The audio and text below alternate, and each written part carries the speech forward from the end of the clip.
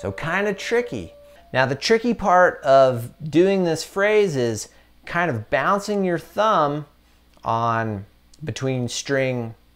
either between string 2 and 5 or between 5 and 6 as you go through this lick to try and get those ghost notes or that percussive feel, right? So the lick is this.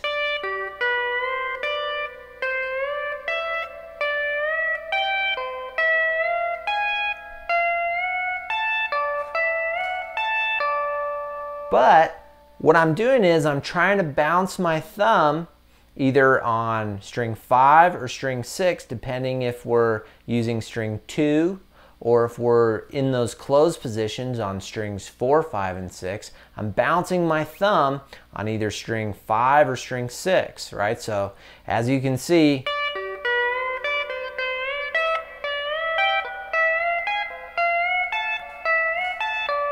right, in order to get that percussive effect. And that's the best way I can explain it. Yeah, that's the best I can explain it, I think, right? So you kind of got to practice that.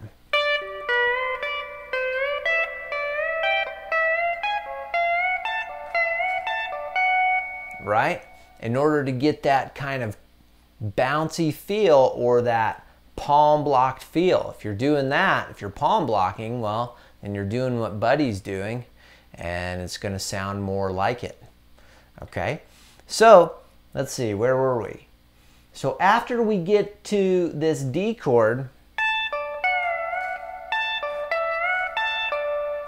what I'm going to do is I'm going to slide up from the 18th fret to the 20th fret with my A pedal in, and then grab string 2, and then here I am at the 20th fret, and now I'm going to grab my thumb, grab string 5, up a whole step on string 5, so 20 to 22, and then I'm going to grab string 4, and right there begins the last D chord.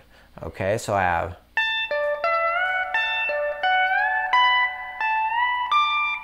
okay, so that whole big winding lick from the C chord